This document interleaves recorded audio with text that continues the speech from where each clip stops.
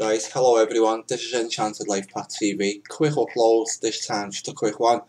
And what it is I've put a load more information on this article, most notably around talking about the virus and the bills that have been passed in the UK. There's also a very similar one coming over in the States as well, bearing in mind, very similar to this. But there's something that I've noticed about this bill within the first exchanges of the bill. Okay, here, I'll just explain now.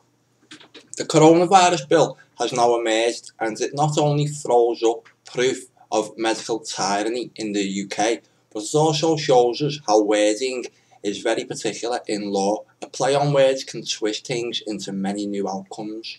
It can. Language is very particular in law.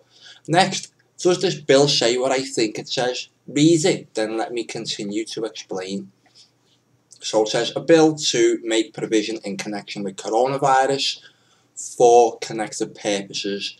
Right, coming down. Now this is the coronavirus bill, okay? Meaning of coronavirus and related terminology. In this act, coronavirus means severe acute respiratory syndrome. Coronavirus 2, SARS-CoV-2, okay? Coronavirus disease means COVID-19, the official designation of the disease which can be caused by a coronavirus. So a coronavirus is an umbrella word for a load of cold-like illnesses that the worst ones can turn into a SARS disease, which is then a severe acute respiratory sickness. I think that's what it is, the last one.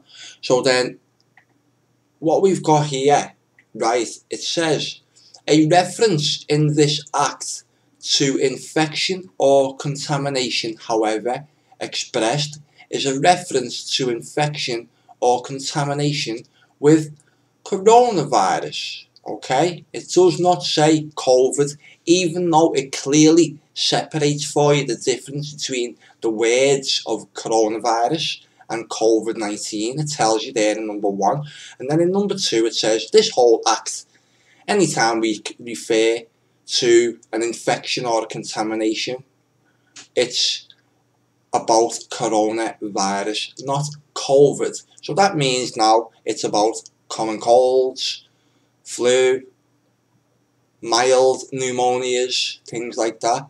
But, okay, a reference in this act to persons infected by coronavirus, however expressed, does not, unless a contrary intention appears, include persons who have been infected but are clear of coronavirus. Okay, so infected people who are now clear are not classed as infected anymore. But the most important thing here is, we cannot miss the point here, is this is not the COVID-19 bill. This is the coronavirus bill. This is the common cold bill. A little bit exaggerated there, but strictly speaking, that's what it is.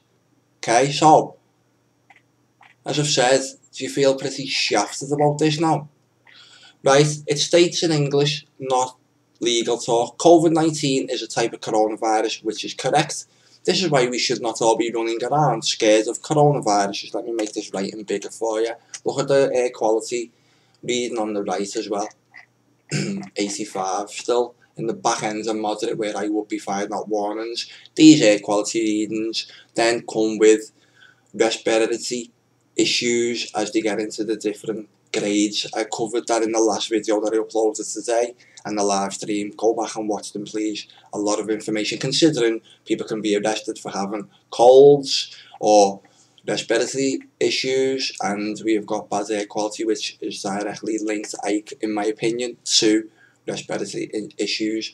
Not just my opinion, according to the air quality index as well. Anyway, let's not let me get sidetracked, but I just thought it was best to make that point again.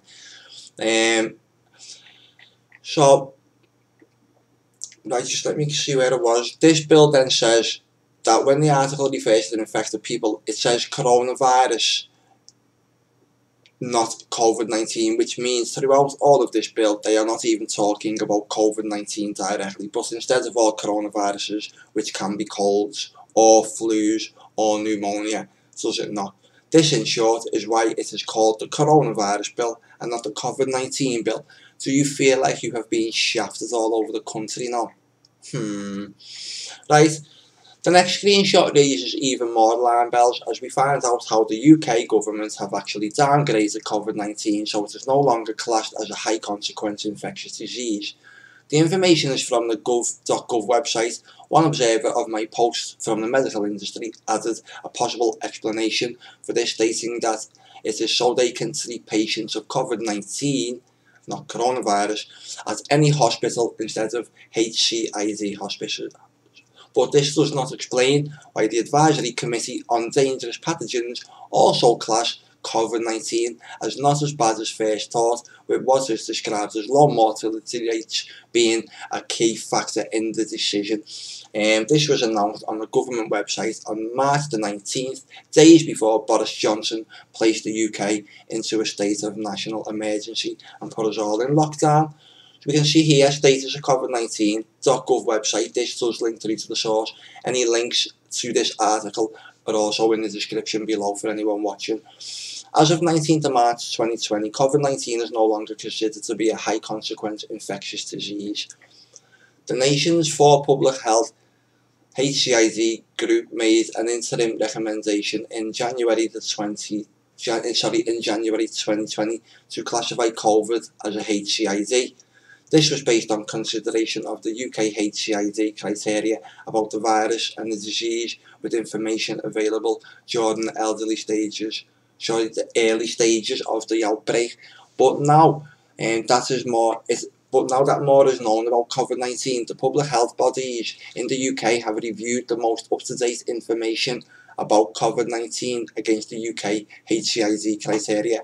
They have determined that several features have now changed. In particular, more information is available about the mortality rates low overall, and there is now greater clinical awareness and a specific and sensitive laboratory test, the availability of which continues to increase. But look, it also makes the point, the Advisory Committee on Dangerous Pathogens is also of the opinion that COVID-19 should no longer be classified as we see here, high consequence infectious disease. So why are we in lockdown? Okay, if you think that was too much internet for today, well, I have another very odd publication that contradicts the information that we are being bombarded with on mainstream news. A study published by the National Centre for Biotechnology Information states false positives on COVID-19 are around 83%. So there you go. Again, we link through to the source. Here we can see some key points which I've highlighted. The positive predictive value of the active screening was only 19.67%. In contrast, the false positive rate of positive results was 80.33%. And then we see here 75% probability for the false positive rate of positive results was over 47%. The conclusion is, in the close contacts of COVID-19 patients, nearly half or even more of the asymptomatic infected individuals reported in the active nucleic acid test may be false positives. So there you go, there's three little key points, three that are new on this article now for you. Again, if you do want to come over and read it, the link is in the description below. This has been Enchanted Lifepath TV. Thanks for watching and thanks for visiting, people from Brisbane. Speak soon.